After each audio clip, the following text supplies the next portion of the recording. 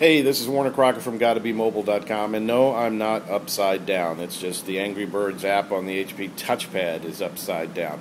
Got the touchpad here in landscape mode to show you a neat little Easter egg that I uncovered thanks to a tip from my good friend Mr. James Kendrick here. And it's kind of a surreal, meta kind of weird thing that this only works this way. You'll see what I'm talking about here in just a second. Now, if you're familiar with Angry Birds, you know that you hit the slingshot and the birds go flying. You hear that lovely wee sound, right?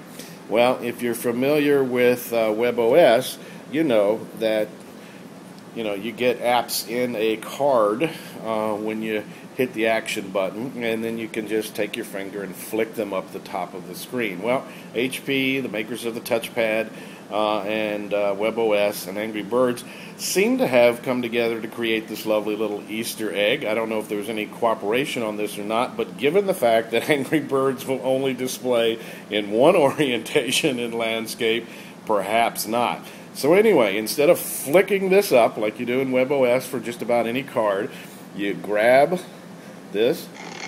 Hear that slingshot sound? Whoops. Oh my gosh. And it flew away with a wee like you hear from Angry Birds. Again, you have to have the tablet there in landscape mode with the action button here to the left as you view it. There's Angry Birds coming up upside down. This just cracks me up that this plays this away. It tries to flip, but it can't. And again, how about that for a Sunday? Enjoy.